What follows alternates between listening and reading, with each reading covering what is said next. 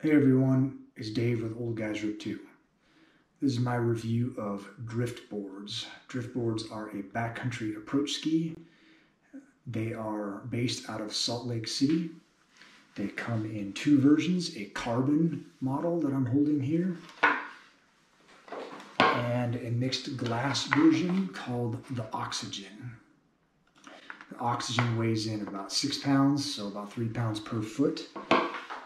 And the carbon ones weigh in at about 5 pounds, so a little bit lighter.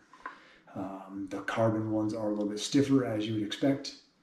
Both have a lot of similarities of a snowshoe and a splitboard kind of mixed together.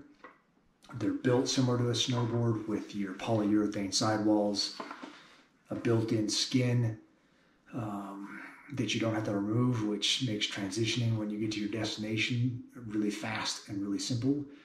But if the skins do wear out, you can replace it.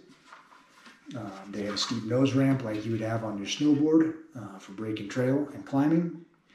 It has a binding that I think takes some qualities from a splitboard binding and a snowshoe. You can mount your splitboard bindings to these if you so wanted, but they also sell these bindings as well.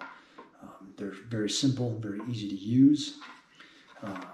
They move just like you would have on your splitboard or a snowshoe. They have your ladders for different climbing angles.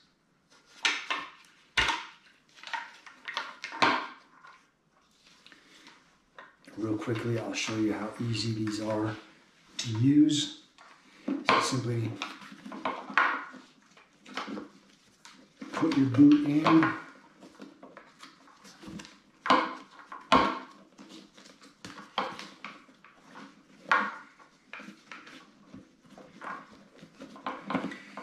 adjust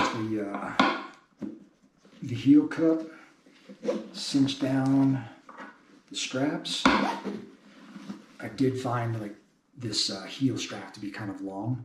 You can either tuck it under your toe strap, or what I did just out of simplicity was I tucked it inside my gaiter, inside my pants. So drift boards, these have been an absolute game changer. They have allowed me to take whatever board I would like to ride in the backcountry. If you're like me, I have multiple boards in my quiver. I don't always want to ride my split. If it's early season or late season, maybe you want to take your rock board, you can climb with these. I've also got into powsurfing and post holing and breaking trail to reach deep powder, to access the goods on your powsurf can be absolutely exhausting.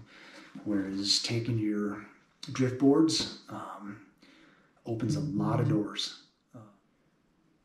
I really enjoyed using drifts because it allows me to ride whatever board I want to ride. And just the easy transition. You get to the top, take these off. I use a ski strap to strap them together, strap this to my pack, and strap in or jump on my powsurfer, and I'm on my way. For more on my specs and the full write-up, check out oldguysrip2.com and subscribe below.